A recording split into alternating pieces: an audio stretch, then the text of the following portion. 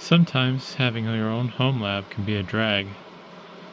Why does this switch only have one power supply? What a letdown. Do you hate it when you unplug the wrong cord that you didn't want to unplug? I didn't want to unplug that power cord. What about all those cat pictures I was downloading? Or when your battery backup doesn't work because you're too lazy to fix the batteries.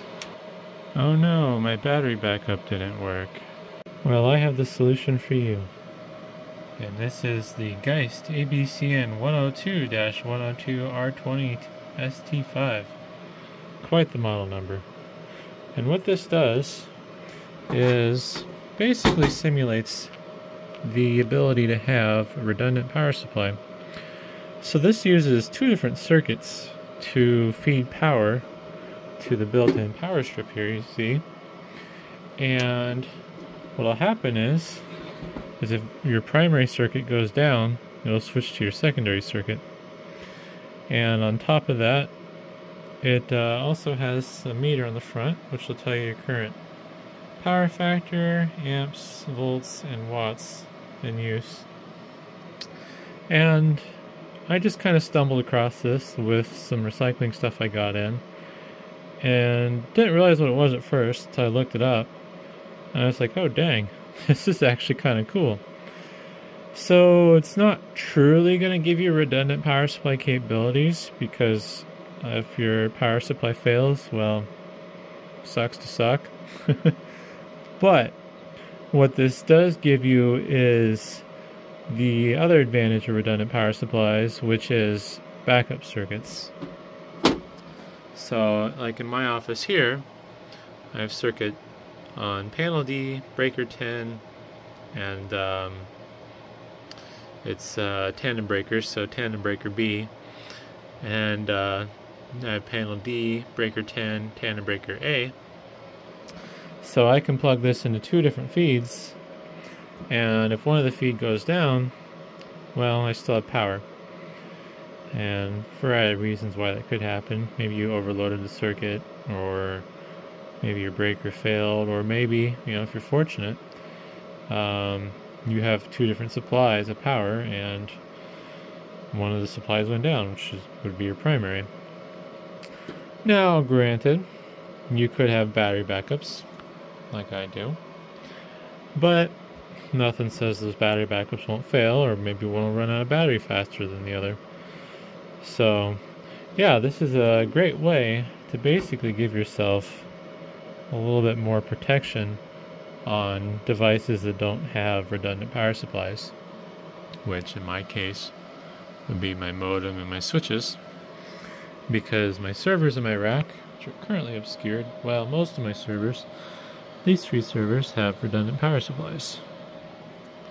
So I guess the next thing to do is to get this installed. So I got it mounted now. It's not officially plumbed in. I kind of have everything haphazardly going here. And currently, this switch is obviously plugged into the auto transfer switch. And for my source A, I'm using this plug strip here. And then source B is plugged into my wall. They might honestly be on the same circuit for all I know, but yeah. Anyways, so now let's see if I can zoom out and catch enough. So now you're not going to be able to see me turning on plug switch, but you'll see source A, the light will go out here in a second. But I still have power to my switch because it's running off of this plug here. So if I unplug this, plug in the wall, now everything dies. The other cool thing about this is you don't need source A for it to turn on. So I plugged in source B and get source A back. Oh no, I lost source B and the switch is still on. So yeah, that's a pretty cool party trick basically. I mean, this now means that things that have single power supplies, I can essentially have a redundant source. And yeah, I think there might be some issues with that readout. I don't think I'm using 1079 watts. I wonder if it's upset because I plugged source A in first.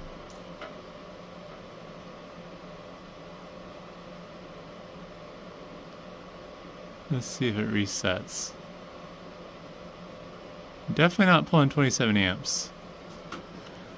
Hopefully I didn't break that display. It was working at first when I first plugged it back in.